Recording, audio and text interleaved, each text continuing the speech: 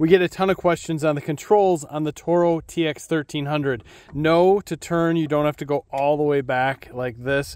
You have a place to hang on to up here with your fingertips, and you use your palm to go straight forward, and to turn, you would then just turn this as you're forward. And this is 2 sticks here, but technically it's the same as basically having one. You're just using your palm to do so. When you go in reverse, your thumb is hanging on to this rear bar, and then you simply use this in reverse. The loader joystick is very simple. You have down and up for the loader arms.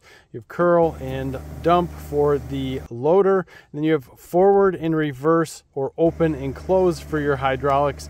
Very simple. Then you have extend or retract the INTELLISCOPE arms, and then you have an electronic over hydraulic switch in the front